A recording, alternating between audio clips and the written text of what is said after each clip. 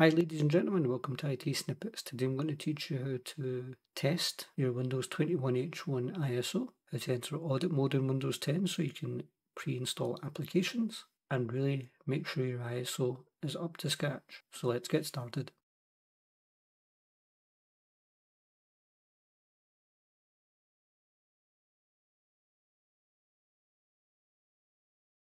Now the easiest way and safest way to actually test an ISO is to actually test it on a virtual machine. As you can see in front of me, I'm using a Hyper-V box. So the first thing I need to do is create a new machine to test this on. So I'm going to go right click, new virtual machine. Virtual machine name will be Win10 test. I'm quite happy storing it where it is just now. That shouldn't be an issue, I don't think. Go click next. I'm okay with it being generation 1. Click next. So I want to give it 1 gig, but I'll give it 4096, so that's 4 gig. I'll use dynamic memory as well, which will allow it to increase or decrease as required. Click next. Let's run a network connection. I'll leave that just now because I still need to configure that separately. Click next. I'm okay with it being called Win10 test and create a new hard drive for it, as you can see here. So I'm just going to click next. Again, this tutorial is about doing the test, not actually about the installation itself. So it's asking me if I want to install an operating system later or install from a bootable CD or DVD-ROM.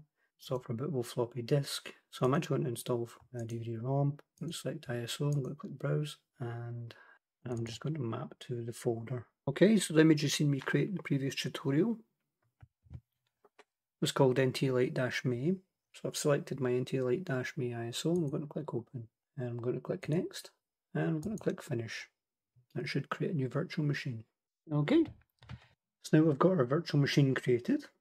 I should be able to right click and connect. I'm going to click start to power on the machine. It should automatically boot to the Windows disk, and it looks like it has.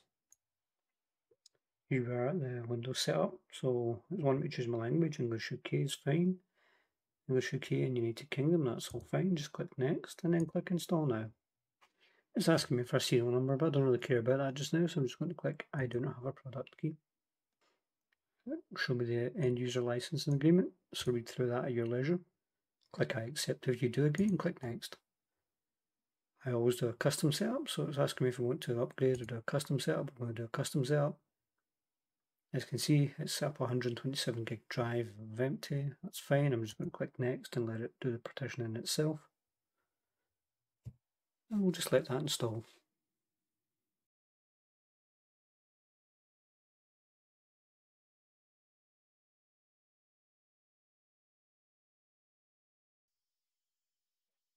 Okay, that's it doing a reboot just now.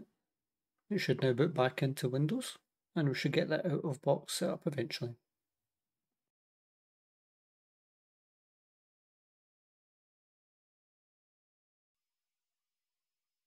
Okay, it's asking me to choose my language.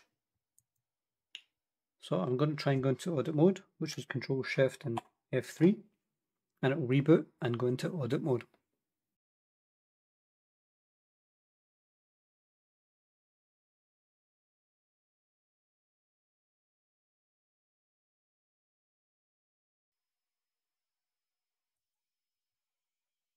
Okay, so it's now booted into audit mode. You're probably going to struggle to see that. So what I'll do for the time being is I'm just going to move the SysPrep window down here, just out of sight, and close that. I'm going to try and change the resolution.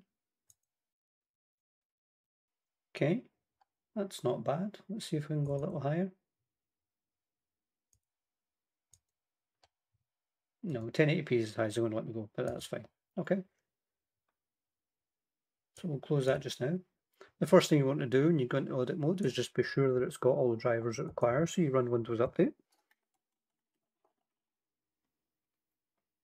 Okay, we can get to it through Windows Update settings, so that's fine. Just click on here. Let's try and maximize that just now. It says there's no updates available. We're going to check for updates. It's not going to work because there's no internet access at the moment. We shall have to fix that. Okay.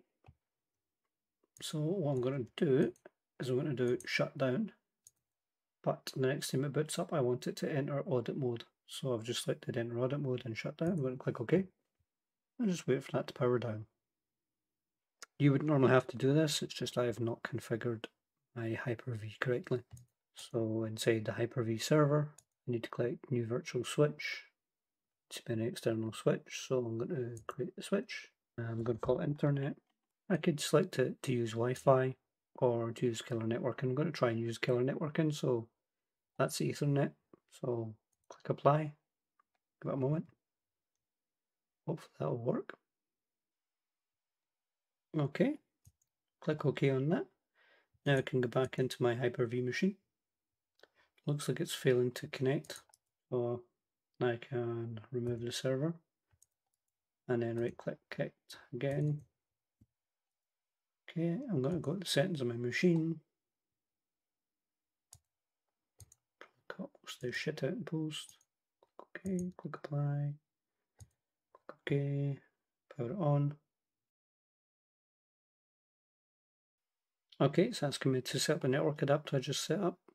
I'll just make it discoverable for the time being. It's not really going to be an issue. The machine's not going to last long enough to cause any problems. So for the time being, I'll always change that to audit mode just to be on the safe side in case I screw something up. Go back down here. I'll go back into Windows Update. Just check for updates. We'll click on that. Hopefully it should have internet now. There we go. It's found some updates that hasn't been installed, which is basically updates for Windows Defender, .NET Framework, and the malicious spyware removal tool, so it's installing them just now. Also has a optional update, but if you see there it says preview, you really don't want to install previews unless you absolutely have to, so I would say no for this.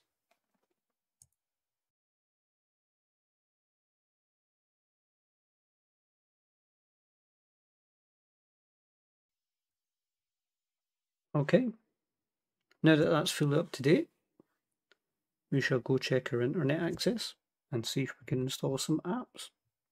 Now you could have done this beforehand, as I've shown in previous tutorials, but you can also do it at this point. So go to www.9night.com. Okay, and here we can select what applications we want to install. So I use Opera as my main browser. I use Notepad++. I use VLC. And to be fair, that's pretty much all I need from this just now. So I'm going to go down here, I'm going to click Get Your 9night. And it should download a file, which it does. Once that's finished downloading, just double click it. As you can see, it's currently installing Opera. It will then install Notepad++ and then finally VLC. Okay, so those three applications have been installed, so click Close. Now while we're in here, we could do something smart. We could also debloat our Windows 10 image and try and make it faster. I've never tried to do this in audit mode, so let's see if it works. So we'll just try and find the debloater script. We'll head over to our privacy search engine, DuckDuckGo, and do Windows debloater. As you can see, there's a GitHub script for it. So we click on code, download the zip. Okay, we'll open up in File Explorer. We'll go in here and we'll grab all of the scripts. Just right click copy. And what we'll do is we will move them back here. Go into the C drive, we'll create a temporary folder. So right click, new folder, temp. We'll place them in there. Okay, so the one we're really interested in is the Win10 Debloater GUI, because that gives us a GUI so we know what we're doing. So the best way to run it is to right click on your start menu, go run PowerShell admin, obviously change to the root directory and then change to the temp folder, and then in order to run it we would do Windows 10 debloater, we'll press tab again and we'll get the Windows 10 debloater GUI and hit return. Okay, it's complaining that our execution policy is incorrect, so we can do set dash execution policy all, and then we can try that again. Okay, that didn't work, so we'll try bypass. We'll select all again and try, and this is looking healthier. Okay, as you can see, it's come up with debloat options, so I'm just going to click remove all bloatware and give it a moment.